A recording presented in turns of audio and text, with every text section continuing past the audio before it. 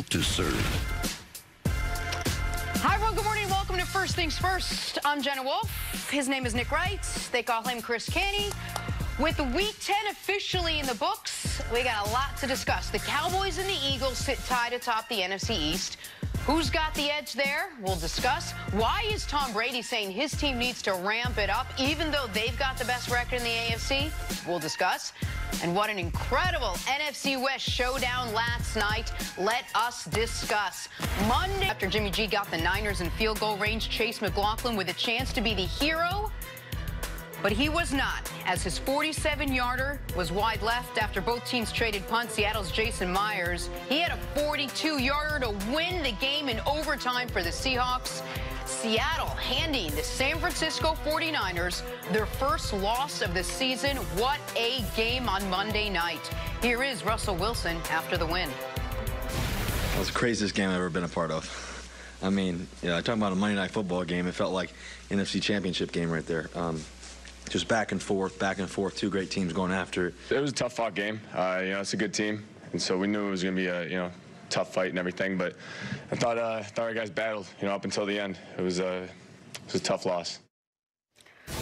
There are no longer any undefeated teams left in the NFL this season. Chris Canny, we'll start with you. How did the Seahawks win this game? Well, it was with defense. Now, I know a lot of people will point to the late game heroics by Russell Wilson, that 3rd and 3 that he had on the 3rd possession of overtime when he has the 18-yard scramble to set up the Jason Myers game-winning field goal.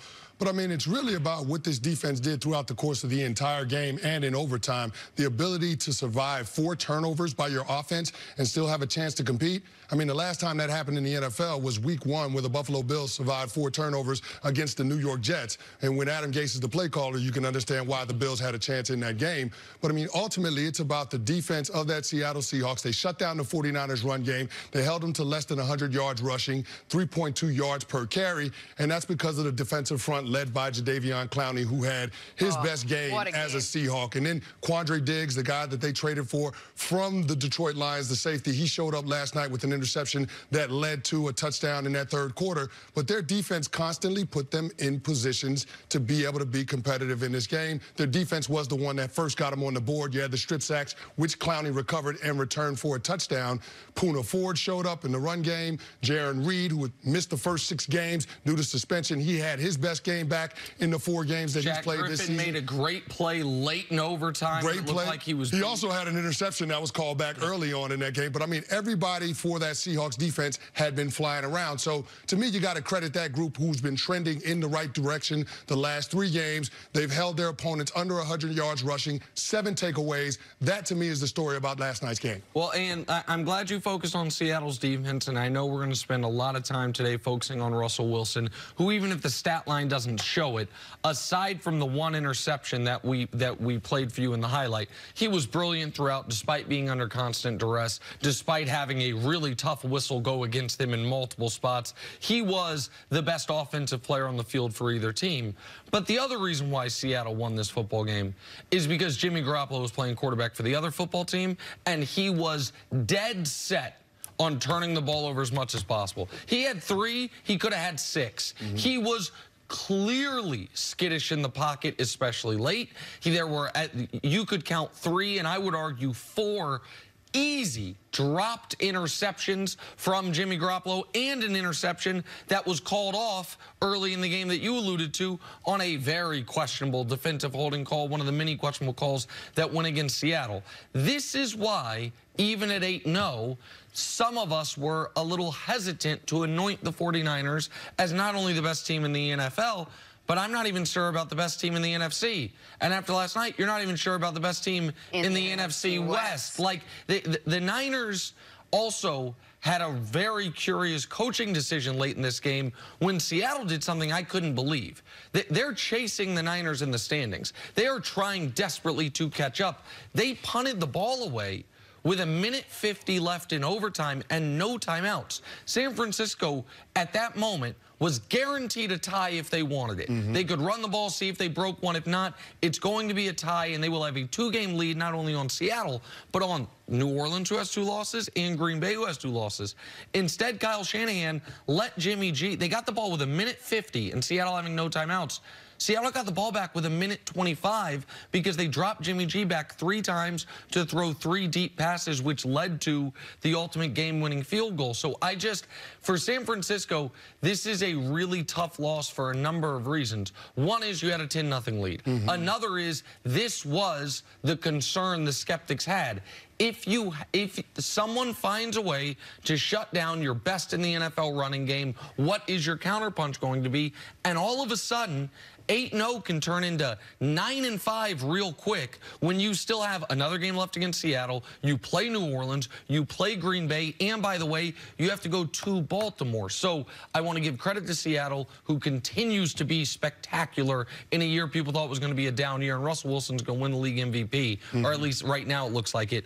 But San Francisco, this was a tough loss that should have been, worst case scenario, a tough tie, and they blew that opportunity. Yeah, it was a tough loss, and the play calling by Kyle Shanahan in overtime in that second possession was inexplicable and it's unexcusable. But as far as Jimmy G goes, I mean, that's who Jimmy G is when you take away some of his best weapons. Remember, you had no George Kittle last night. He wasn't available due to injury. Emmanuel Sanders. He left in the second quarter. He left in the second quarter. And then, oh, by the way, Matt Breida was dealing with something, so you didn't have him to be that 1-2 punch with Tevin Coleman. So, I mean, this is who Jimmy Garoppolo is. If he has to throw you into games, you're going to be put in situations where he's going to make some mistakes and he's going to get exposed. You couple that with the Seattle Seahawks defensive line rounding into form and those guys finally being able to get after it.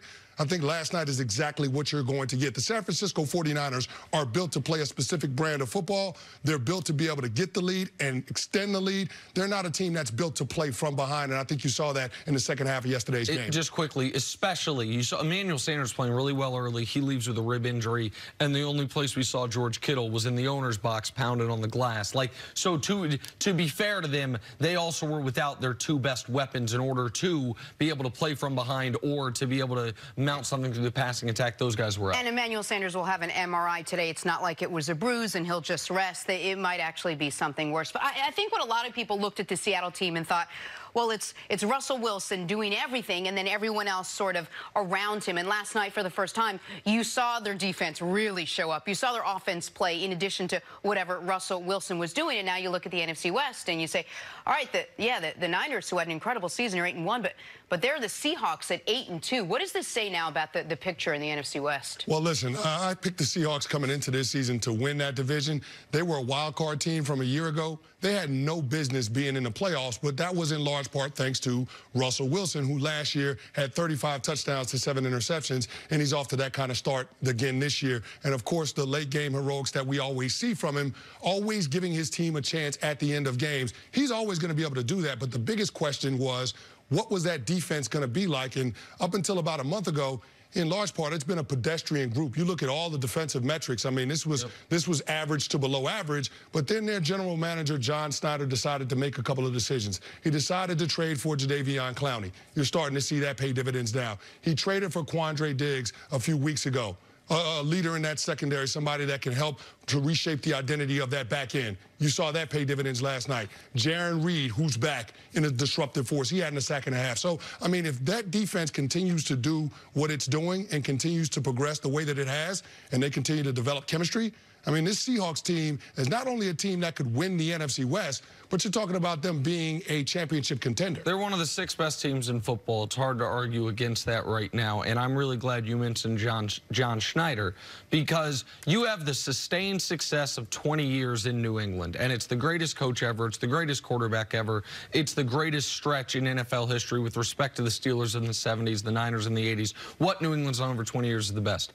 But the last half of those 20 years, Seattle's doing something not equally as impressive, but pretty damn close on the other coast of the country. Not only because they have Russell Wilson, not only because they have Pete Carroll, but because of John Schneider and the way he builds that team, a down year for them is 9-7. Because they make moves like they trade away Frank Clark and get a 1 and a 2, and they bring in Jadeveon Clowney and only give up a 3. Those are organizational moves that change the structure of your team. Frank Clark gets a monster deal from the Chiefs. They also have to pay a first and a second. Seattle has Clowney on a 1-year rental, only paying half his salary. They give up a 3rd-round pick for him. That's what great organizations do. When you also have a future first-ballot Hall of Fame quarterback pulling the trigger for you, that's how you can be. You look at their roster and you're like, They're a good team, but not a good. Who's this Hollister kid he's throwing to? Oh, and they're 8-2 and a half game out of the lead in the NFC West with now the tiebreaker over San Francisco. Thanks to that great team, the 49ers are no longer undefeated, and somewhere out there, the 72 Dolphins are cheering and celebrating. Take a break. Coming up, talk some Cowboys. Are Jerry Jones and the Cowboys afraid of the Philadelphia Eagles? It's next on FS1. You can always check us out on the Fox Sports channel on Sirius XM. We'll be right back. Mercury Mars, go ahead and pop that champagne.